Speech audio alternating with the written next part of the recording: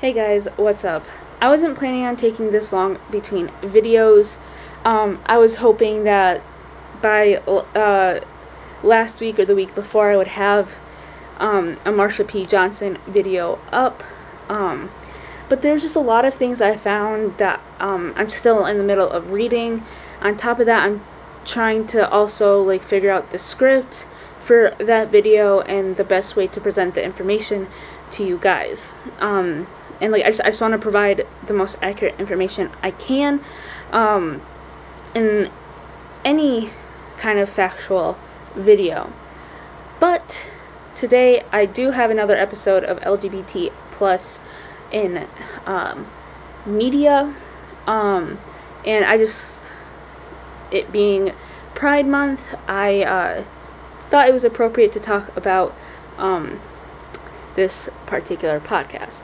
Now, enough with the rambling, let's get on to the meat of the video. Okay, so if you can't tell by the title, I'm going to be talking about the podcast Making Gay History. It is presented by Eric Marcus, who interviewed important LGBT plus figures for a book called Making Gay History, just the same name as the podcast. And he interviews many important LGBT figures. Said that already, sorry. I wrote that twice in my script. But he interviewed a number of LGBT plus figures, including, but not limited to, Dear Abby, Sylvia Rivera, and Marsha P. Johnson.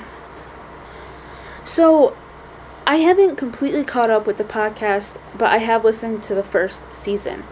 And so far, I love this podcast.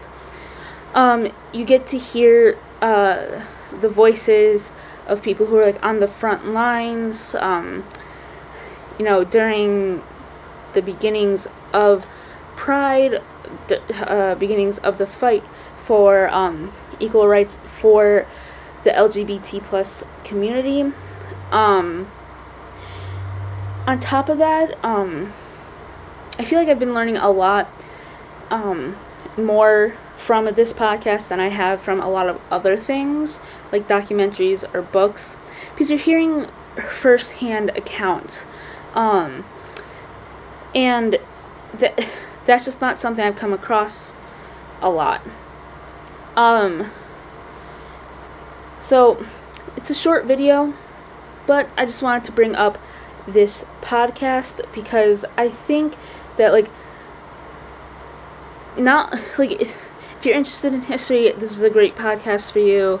If you just want to know more about the LGBT plus community and how Pride got started, again, good. It's a great podcast for you. So I will hopefully be back within the next week or two with my Marsha P. Johnson video. So I will see you guys next time.